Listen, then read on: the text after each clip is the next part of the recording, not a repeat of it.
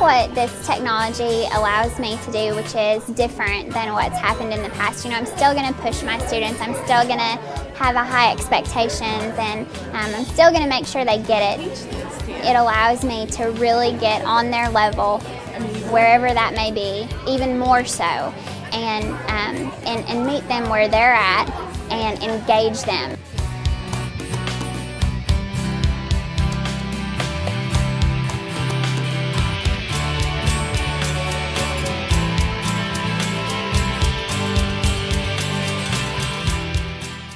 If you can make learning fun and you can engage kids in that science, technology, engineering, and mathematics is fun, not boring, you actually get them more interested in pursuing STEM careers in the future, and you're actually making an investment in the next generation of scientists, engineers, and researchers.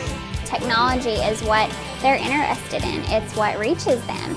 And so this, you know, it's the perfect combination of really having all the tools that a teacher could ever hope for to do what's best for their kids.